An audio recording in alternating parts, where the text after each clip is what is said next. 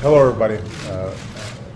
I want to welcome His Majesty. I told King Abdullah to make himself at home, and the next thing I know, he's got his shoes off, he's got my gold bathrobe on, and he's got my remote control in his hand. Hospitality that he showed me and my delegation when we visited Saudi Arabia and when we visited His Majesty's farm. Now read that back to me. I don't know what you're telling him, but could you ask him if it'd kill him to smile? I mean, Bush got to first base with him. The guy won't even give me a smile.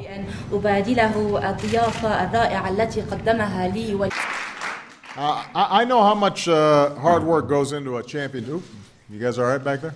Oh, you guys want to give the speech? Well, you're the ones talking. Obviously, you want to give the speech. Why don't you come up here? You think it's so easy? I hear that one of the real keys to the Mercury's title is sitting in the audience. Wait, does sitting in the audience confuse their opponents? Assistant coach Julia Haregrove and her kid. 2007.